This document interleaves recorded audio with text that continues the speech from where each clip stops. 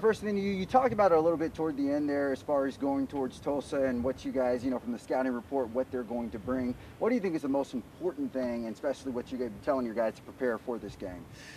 Well, it's really about ourselves. It is. I think football, maybe most sports you play against an opponent, but it's really a battle against yourself and your preparation and your anxiety level and your ability to really be your personal best. And I think for us, that's what it's about. We've got to play clean and take care of the football and do all those boring things that sports people hate, and take care of the ball. Don't take sacks. Play clean. Be effective. Be efficient, and then see where it goes.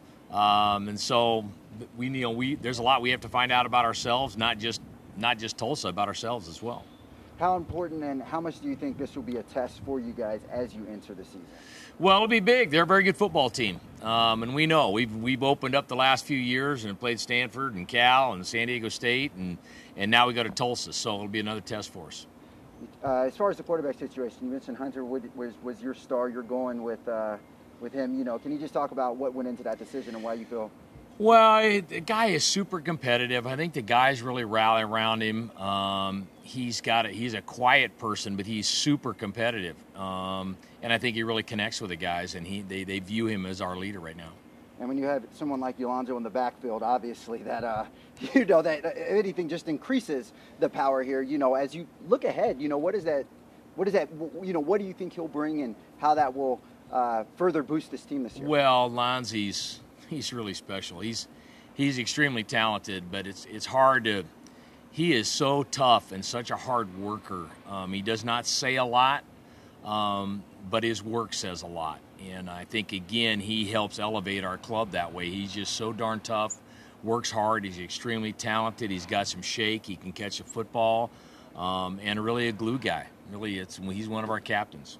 And one of my last things, obviously you guys play in a competitive division. You guys are ranked at the top 25 coming into this season. What is, I don't want to sound cliche here, but really what is the glue and the goal, the objective of this team as you head into?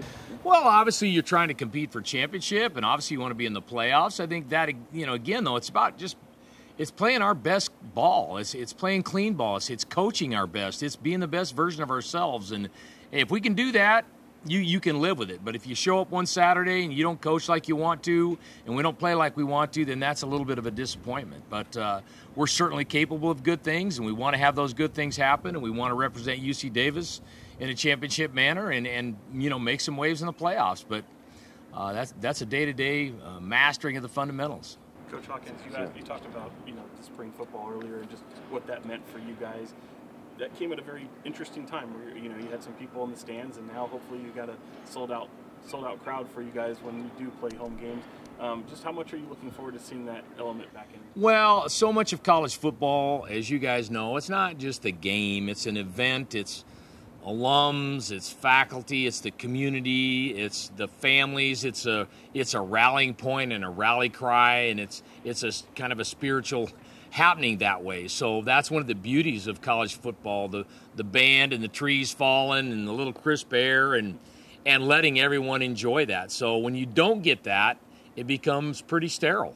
And our guys do that every day when you practice with nobody in the stands. But at some point, you kind of like to have your loved ones around and people come and have fun and enjoy the entire event. You guys feed off that, right? Oh, sure.